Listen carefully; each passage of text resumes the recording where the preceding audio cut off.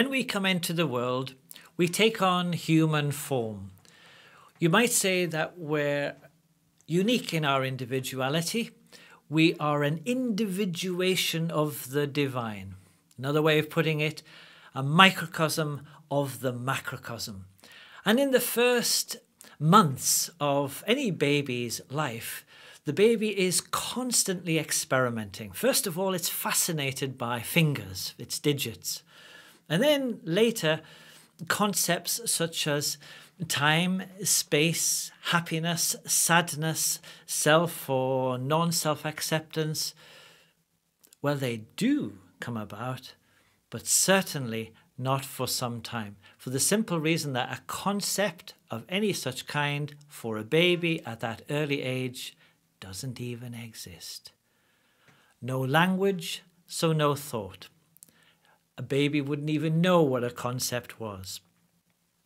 We do, however, have a rapidly evolving brain, some 10 billion neurons forming synapses or junctions in the brain all of the time, buzzing away.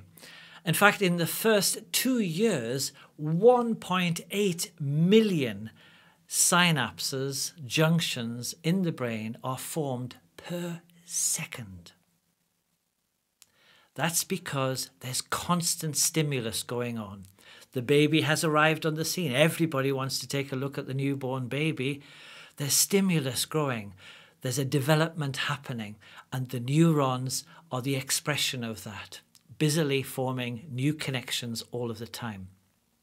However, something awful happens after just a couple of years of every baby's existence, in that almost 50% of those newly formed neurons are culled, literally just wiped out. It's like a systematic slaughter, for the simple reason that at 2 years old, going on to 4 years old, we're no longer the new kid on the block.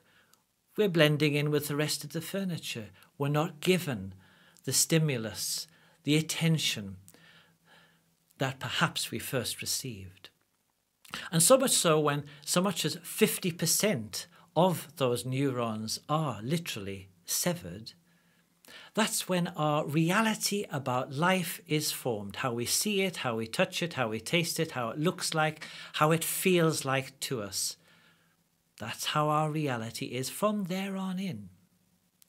Now, since we all go through that process, it's not too hard then for each of us to understand that when a newborn, when in early life, a child has experienced isolation or difficult times or punishing times or violation of any kind, abuses of any kind, rejection of any kind, disinterest, then the sense of self-worth or of belonging never gets to be truly nurtured or instilled in the same way as it would in any other circumstance.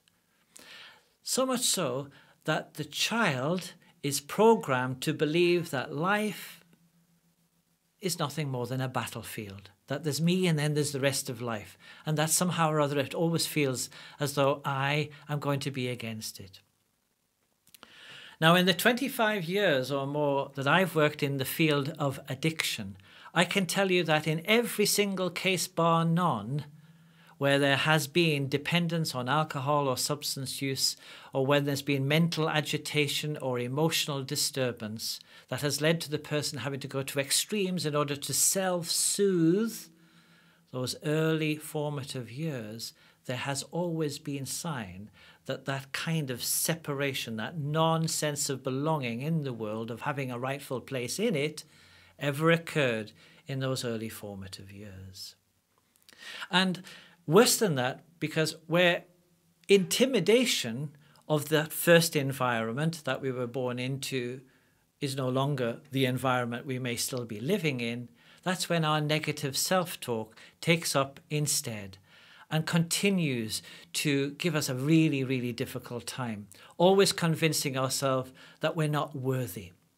It's when feelings of shame and guilt, often accompanied by high anxiety or depression, become our continued expression.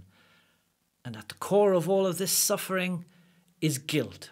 Now, guilt is often misconstrued as something we got wrong. It's also sometimes thought of as just one of our emotions. I can tell you it's a far more deeply ingrained belief that we are actually disconnected from life, as though life has an agenda and that we simply were not part of its plan.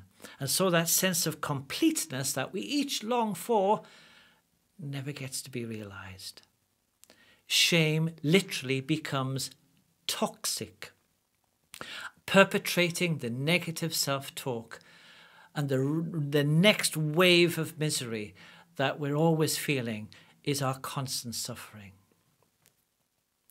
So listen to me now as I speak directly from my heart and soul to your heart and soul. It's time to stop the end to that story, that lie about life that you may have been living, that was passed on to you by others and that you have formed as if it were a truth about yourself. For as long as you stop continuing that story about yourself, there can be no suffering. Stop identifying yourself with the lie that was formed about you. As long as you don't identify with that, there can be no belief. And without the belief, then there is going to be no judgment. And without judgment, there will be no pain. And without pain, there can be no continued suffering. No need to continue to self-soothe that which was formed as a lie a very long time ago.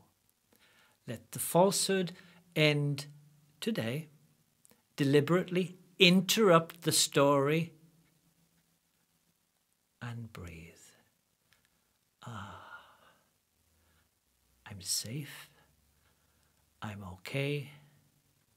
I go free.